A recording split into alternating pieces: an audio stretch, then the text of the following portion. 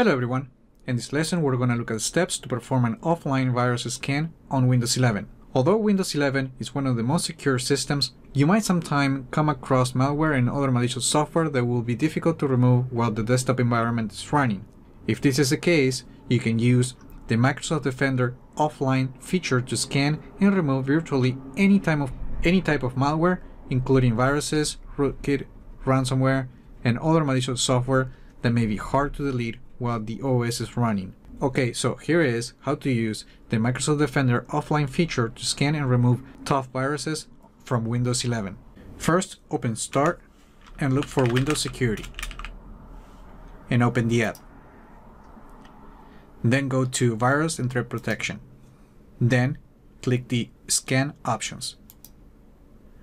Then select the Microsoft Defender Offline Scan option.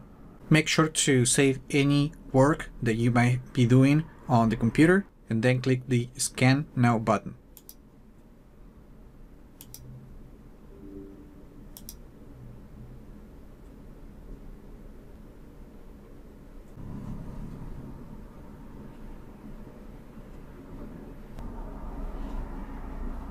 Now the computer will reboot straight into the recovery environment and the Microsoft Defender antivirus will do a full scan on the computer while Windows 11 is not loaded, and it will try to detect any viruses, rootkit, and any type of malware that might be affecting the computer. The scan could take about 15 to 20 minutes and even more depending on your configuration.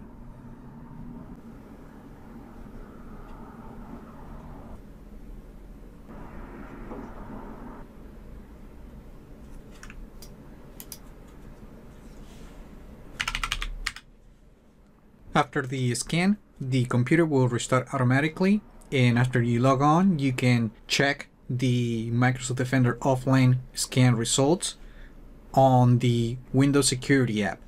And to do that, open Start and look for the Security app. Open it, then go to Virus and Threat Protection, and then click the Protection History. And if there's anything that the antivirus detected, it will be logged in this page. And that's it. That's how you remove viruses when it is not possible to do it so while Windows 11 is running. Remember to like the video, leave your comments, subscribe to the channel if you haven't done that yet, and I just hope this video was informative for you, and I would like to thank you for viewing.